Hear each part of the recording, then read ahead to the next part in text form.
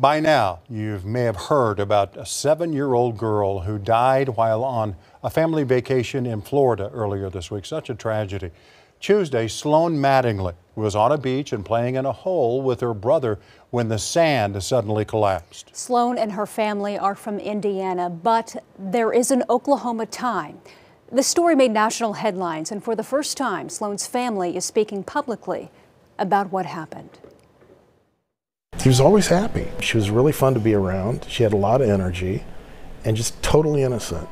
And that's what really hurts the most about this. 7-year-old Sloan Mattingly and her 9-year-old brother Maddox were on a family vacation near Fort Lauderdale, Florida, playing in the sand on the beach with their parents. Chris Sloan's sister Teresa and her husband Jason. Little Sloan is her mother's family's namesake. They call her Sloanie. They were having a good time. They were staying at an Airbnb. Everybody was really excited to actually see them out there. Sloan's father owns a drywall and painting business that prevents the family from traveling. They don't really go on vacation much, but they went to Fort Lauderdale, to the beach. They'd been posting pictures the last couple of days that they've been out there on social media. Along with social media posts, the entire family was keeping up with this rare family outing on a group text.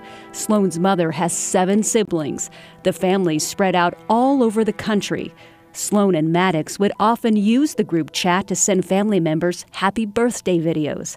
The brother and sister were inseparable, always together. Happy birthday to you. Those are good memories. Uncle Chris lives in Oklahoma. I got a text message, as did everybody on the group chat, to call a number for a conference call. There's reference to a child caught in a hole in the sand by the High Noon Resort Hotel. Still receiving unknown age of the child, unknown if they're fully buried. Once we got all on the line, my brother David said, okay, I've got everybody here, right? Everybody's on the line. I've got what I hate to tell you is going to be the worst news of your entire life. And it was.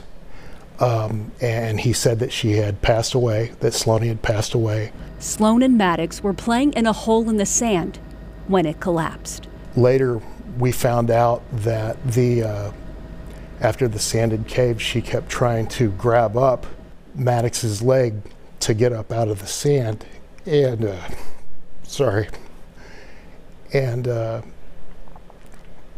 eventually he couldn't feel her moving anymore. And the sand had been up to his chest and he was screaming for help. And a lot of people did come and help. There's actually some video of that. They were able to free Maddox. There's about 20 people digging, trying to find the child. But it was too late for Sloan. She was non-responsive at the scene, is what we know. The family now wants everyone to know the dangers of sand and how quickly and easily it can give way.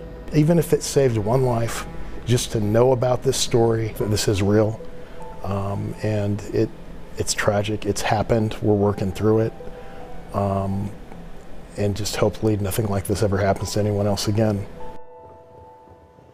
Cannot imagine what those parents are going through right now.